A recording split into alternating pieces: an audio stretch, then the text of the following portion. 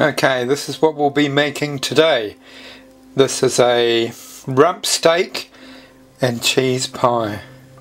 Look at that, it's gorgeous. Let's get cooking. So today I'm going to be trying to make the best steak and cheese pie that you will ever taste, or that I will ever taste for that matter. So I've got these beautiful cuts of rump steak here, and I'm going to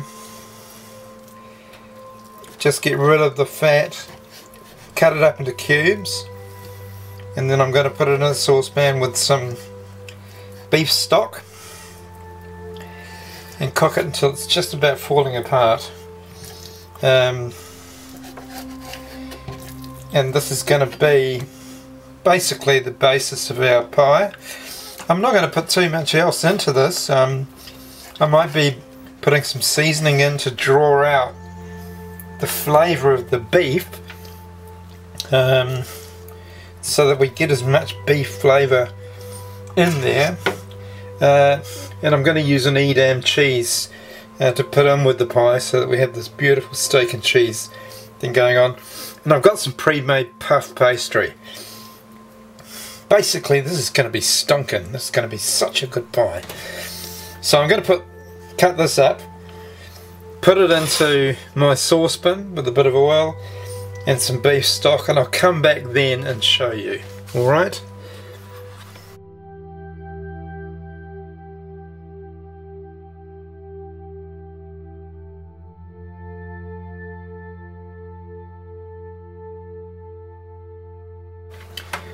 And there you have it all chopped up.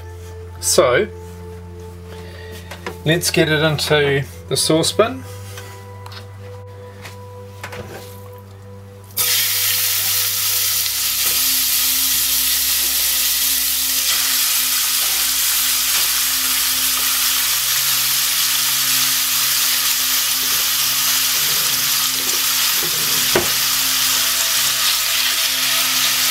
And we're just going to brown the steak, and then I'll put some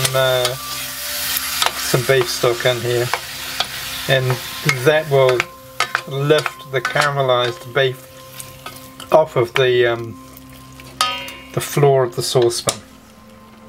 Okay, so I put the beef stock in here. This is going to sit and just boil away for hour and a half, 2 hours, and we'll visit it every now and again. Well, I will. I don't know whether I'll bring you along, but if you're well behaved, well, I will. Okay, it might be quite hard to see that because it's quite a gloomy day here, but the only thing that I have down here is I put in a tablespoonful of gravy mix to thicken up the beef, the beef stock, and that's brought it to a nice thickness. And I've added some ground black pepper, and that tastes absolutely delicious. So we're now going to put it inside some pastry. So we'll make the pie up now.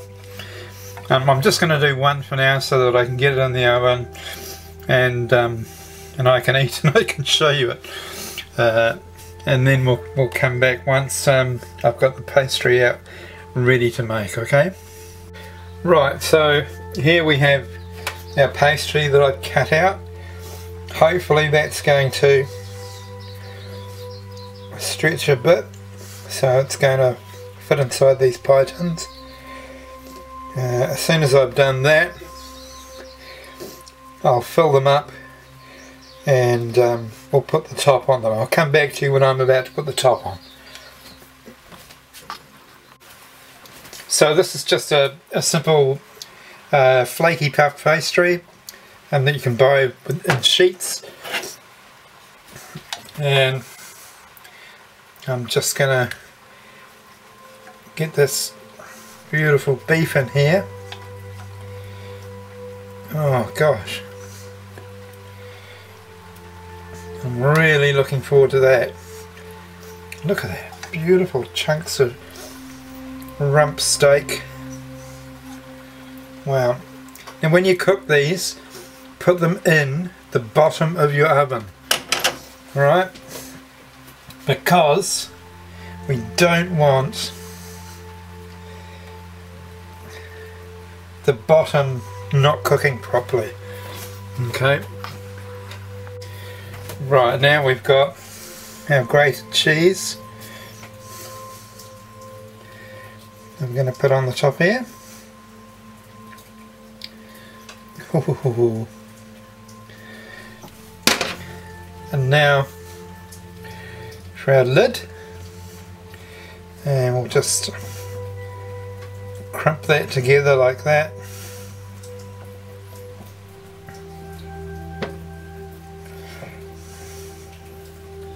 Beautiful.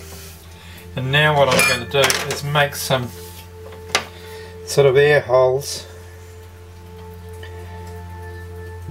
so that it doesn't try and squirt out the side. Right, I'm going to pop that in the oven for about 35 minutes, I would say, at 180 degrees. So we'll come back and have a look after that. Ooh, I'm excited. So here's our pie, straight out the oven. I'm not sure. Oh, look at that. Look at that. Oh, that's beautiful. That is one really beautiful pie. Let's get on that, and we'll get that on a plate and we'll cut it in half, see what it looks like, eh? Right, let's cut this baby open.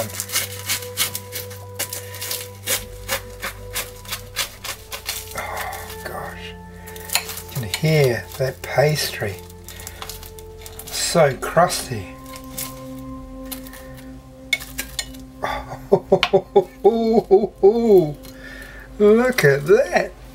Oh, I'm going to take the camera off the tripod so you can see this. This is beautiful. Look at that, folks. Look at that. That is one beautiful steak and cheese pie. I really hope you try this at home.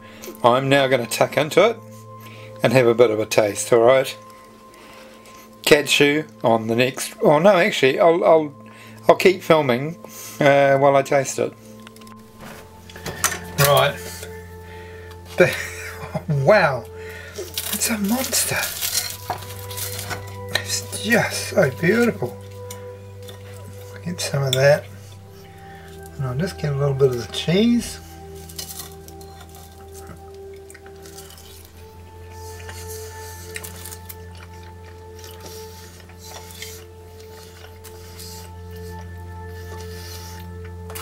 Oh, that's beautiful. That's so beautiful.